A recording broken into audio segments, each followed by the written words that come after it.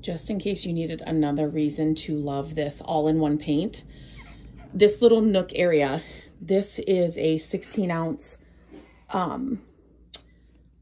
paint, and I was able to do all of this. We put in new paneling, like right here, and I painted it in this color. I was able to paint all of this paneling, it goes all the way over here, with one of these cans, 1.5 of these, and that was 2 coats, and it covered it really well.